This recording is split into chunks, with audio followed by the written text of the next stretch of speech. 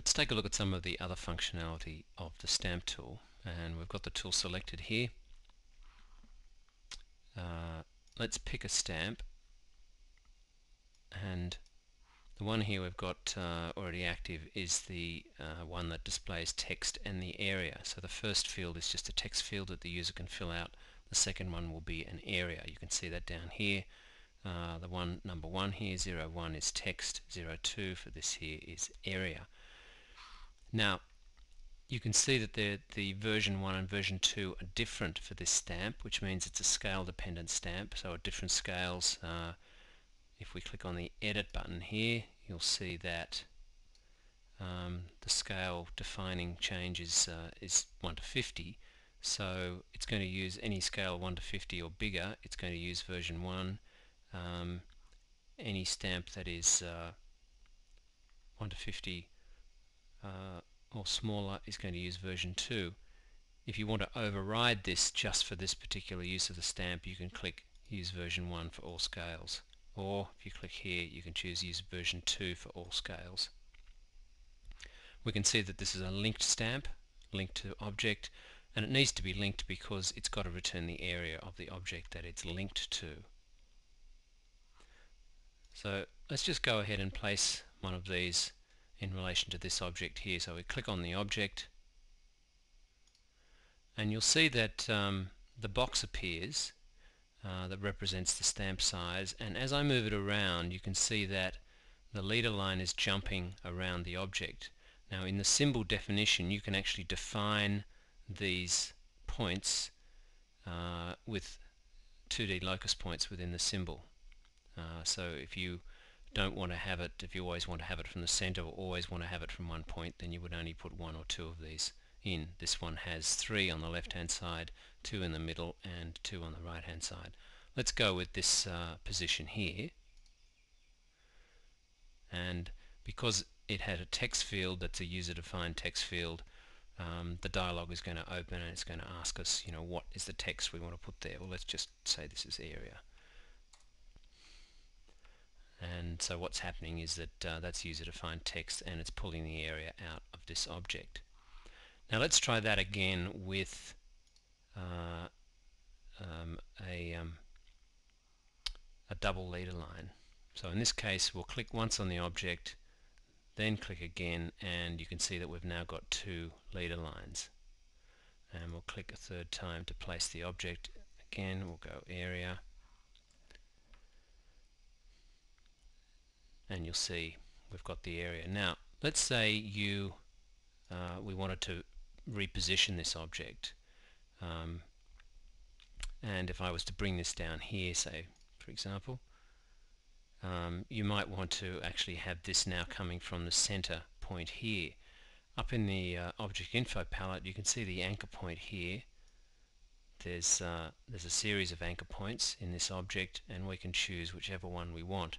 These always are numbered from the top left, so it's 1, 2, 3, 4, 5, 6. Sorry, 1, 2, 3, 4, 5, 6, 7, 8. So if we wanted it to be this one here, it will be 1, 2, 3, 4. This will be the 4th one. So if I set the anchor point to 4, it's going to move to that point there, and I can drag this point around on the drawing. Looking at this one, this only has a single leader line, but if you wanted to perhaps move this somewhere else and then you realized you needed a second leader line, you can add that by changing this to 2, or of course you can turn the leader line off altogether. Let's set that on 2, and you'll see that the existing leader line divides into 2 and gives us the opportunity to move that around to create a double leader line. So that kind of describes the leader line. If we look at the tool again and we click, and then let's edit this object, you'll see that we have leader line attributes in the dialog here, and we can choose the class that the leader line goes into, so that you can set the attributes of that leader line by class. Or you can set them here to solid, fill, dash, get it to use the class style if you're using class styles, or you can specify the line weight and color and so on a stamp definition basis. So we talked about with or without a link to an object. Obviously something like the date or time wouldn't need to be linked to an object, or the file name, but something that is going to return information from an object, for example a symbol name, area, perimeter and so on, is obviously going to need to be linked to an object. Okay, now in the symbol definition, every time that you create a block of text and fill that text with hash and a number and then a second hash, that indicates to the multistamp object that that is a text field that it needs to deal with. So there's two text fields in this here. When you then want to edit this, if you select the desired field, then you can choose the field type that it's going to be from this field format menu. Let's go through the options that this menu offers. So if you create the symbol and have that text in the symbol, it can return the area of the object that it's linked to, the class. It can have a counter like the door or window ID. It can return the date, the file name. You can have a formula. So the formula can do stuff like return the area or the perimeter of an object and then multiply that by a particular value if you wanted to get a dollar value worked out in a formula. It can return the layer that the object is on. It can return the layer scale. Obviously these ones need to be linked to an object. If the object has a name, it can return the object name. If the object is linked to a plugin object, like a window object or a stair object or a table and chairs object, it can return a parameter value from that object. You can get the perimeter from an object. If the object has a record attached to it, you can return a field value. You can refer to another stamp field.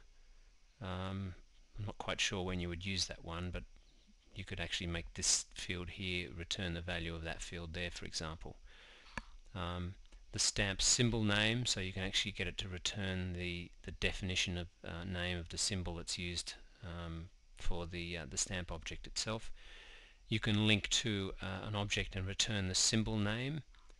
So for example, you might have an electrical fitting that has a name like light fitting. You would get a stamp to actually return the name of that object. Text, we've talked about text. Time, return the time that the stamp was put in. A worksheet cell, so you can get the stamp to actually refer to a cell in a worksheet on your drawing. You can get the X and Y coordinate. You can get a Z height, which is kind of like a fake Z height, one that you've actually typed in yourself, or you can actually get the Z height of an object, of a 3D object. You can get the dimensions, so X, Y and Z, and you can also have no field definition at all. So these are all of the options for any text field. There are quite a few there. So you can set up quite a complex stamp if you want to. And when you choose one of these options, for example, if we had the area option, you click the edit button here, there'll be a slightly different set of options available. You can generally always add a prefix or a suffix. You can insert it as a variable or as text. If you insert it as a variable, it means that the object it's linked to, if the object it's linked to changes, then when you update the stamp will also change. Or you can insert it as text, which means that once it's inserted it won't change. If the object you're linked to has a record attached to it, you can even get it to write something like the layer name or the class or any of those field values here to the record that was attached to that.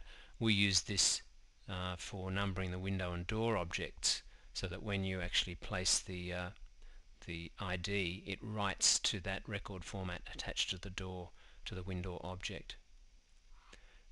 We can also have tolerance values as well. So quite a lot of options there. Finally, this one down here refers to the size of the object. This is quite handy because you might quite like this definition here, but it might just be a bit too big, or one of the door or window IDs, you might like it to be bigger or smaller. Well, you can just change the scale of this, and I'll show you that in a moment, how you can do that. That's basically what this dialog is about.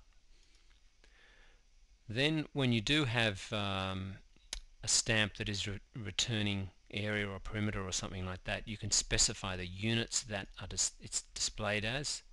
So if we click that units button there, so if we're displaying area, you can say yes, please display areas in square meters. Show the unit mark, which will be the unit mark that's defined in the units dialog in Vectorworks, and what precision. So if you wanted to display the area to 3 decimal places in square meters, you'd have it set up like this. If the area was less than 1 meter, you can choose to display a leading 0. So if it was like 0.5 of a meter, it would display as 0.5. If you've got this set to 3 decimal places and you also have trailing, then that would display as 0.500. So it would always give those 3 decimal places. For perimeter, for example, you might say, look, I want the perimeter in millimeters, precision to 0, no leading or trailing. And for dimensions, you might say, look, they want to be in millimeters, and we don't want to show a unit mark, and the precision is 0. So that's what that one is for. In the miscellaneous here, this is just some extra functionality. Warn if record links do not exist. Always display the input dialog and mark inconsistent stamp objects. And organize stamps basically allows us to manage the stamps and edit them, bringing up that same dialog as we had before. Rename the stamp, duplicate the stamp if you've got one there that's close to what you want, or create a new stamp.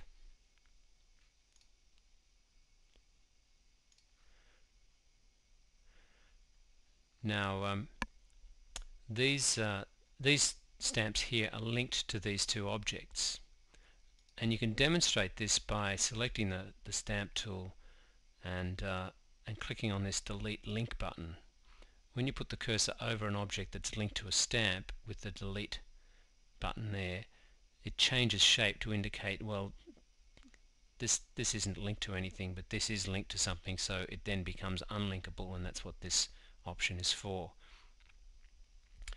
This one here allows you to link an existing stamp to a different object. So if I wanted to change the link of this stamp from this rectangle here to this circle, I would draw a line using this mode, create or edit a link, create a line from here down to here, and when I do that, you'll see that the area will change, and I could then take the stamp and move it down onto there, so it's now referring to this object.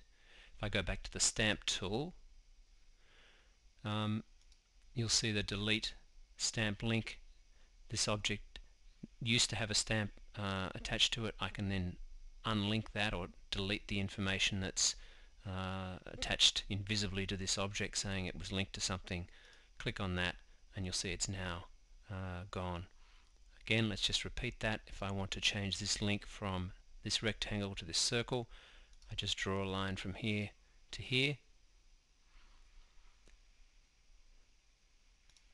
delete this as a linked object, and then using the 2D cursor I can select this and move the leader line down here. Sorry, got the wrong part of the leader line. Move the leader line down here, and possibly also change this from anchor point 4 to anchor point 5. There we go. Now I wanted to show the scaling of stamps. these stamps here, if we look in the resource browser for this file, this stamp here is a window ID hexagonal. Now let's say we wanted to change the size of those. We'll take the tool and click on the edit stamp, choose that particular stamp, which was the window ID hex small, click the edit button, and here we are, and the scale factor is currently 1, so it's displaying at the original size that I defined it in the symbol. So if I change this to 1.5 and click OK, you'll see it's now saying that the scale is 1.5 times the original, so you can see that it's been scaled. I click OK. Now I just need to update these stamp objects, which I could do on a case-by-case basis, or I can just do it by clicking the update button here. Let's click none, then just choose to update this one. Click OK, and you'll see that those objects will now change size in accordance to the change I made to that definition. Now that change has only happened to the stamps in this file. It hasn't changed the master definition file. So you can see there's quite a bit of depth to the tool, and hopefully this movie has given you a bit more of an idea of what you can do with it.